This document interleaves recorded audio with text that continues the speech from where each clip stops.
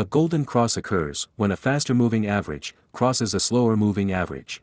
Specifically, you need the 50-period and 200-period simple moving averages. Directionally, a golden cross happens and a 50-period moving average crosses above the 200-period moving average. There are 3 stages to a golden cross. The first stage includes a downtrend that eventually bottoms out as selling is depleted. In the second stage, the 50 SMA crosses over the 200-period moving average to trigger a breakout and confirmation of trend reversal. The last stage is the continuing uptrend of prices.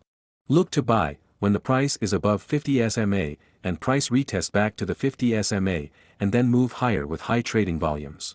The stop loss can be placed 2 ATR below the 200 SMA. You can ride massive trends with the golden cross and exit your trade only when the 50 SMA crosses below the 200-period moving average.